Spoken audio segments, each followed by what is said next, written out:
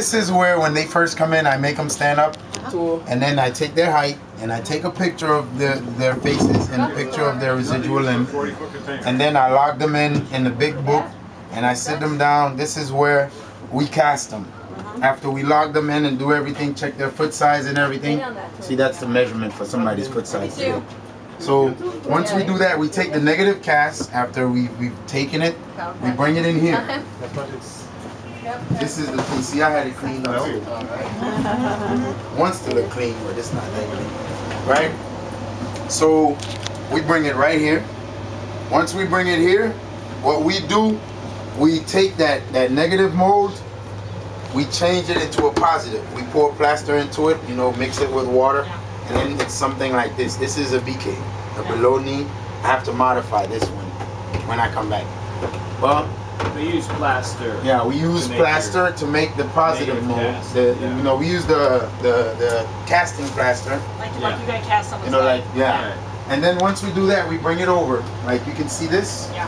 This was a hard, rigid, like poly form, co-poly, regular co-poly. You know, right here. Yeah. We put it in here, and then we put the socket in there.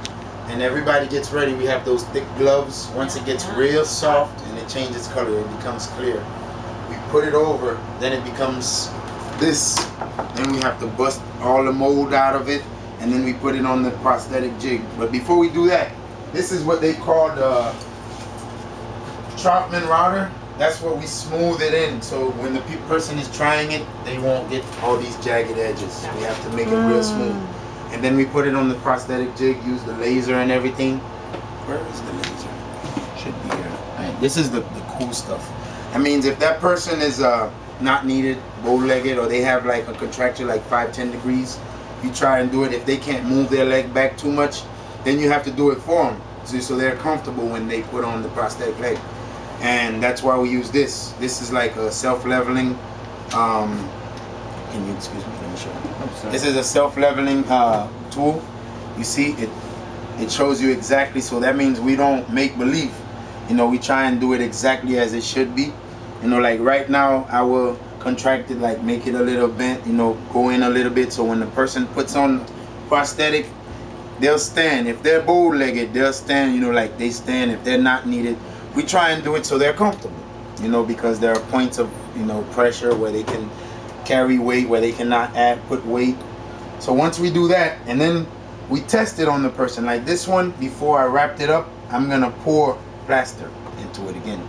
Before I did that, I had to check to see if he had any problems. He felt a little pain right here, so I had to heat it up with the heat gun, you know, and make it comfortable. Oh, if there were more problems, I would have to probably push it in, you know, heat it up and push it in, you know, because we don't want it loose. We want it nice and snug when they put it in. So once they're done with that, then we pour the plaster again, we take this out, and then we smooth it up and make the last mold and the last cast, which is the laminated. We do it with these materials, and we do it with fiberglass and something called composite resin. It's very, very hard, and you know, it lasts a very long time. And then this is where you guys want to take some pictures. We have the arm componentry in here. We have the feet. We have pylons, which are the knees. The pylons are the, you know, the which would stand for the tibia or fibula, whatever. You know, yeah. We have some, you know, all different types of feet. We have different types of knees, and we have pediatric stuff and more arm componentry in here. If you guys want to look, you know, we have, you know, and we had the children in here. We had a few kids. So we had to use smaller feet, and these are the children's pylons and children's knees and stuff like that, and arm componentry for people who have, you know, upper extremity amputation. Yeah, do you color these? Because you're right, most of them come like that, but so then you colored them? we used this strategy. We used hair dye. Oh, okay. And we painted them and put them out there and let them dry, like this and one it looks real. Yeah, it looks real brown. That one came like this. Oh, okay. Yeah, that one came like that.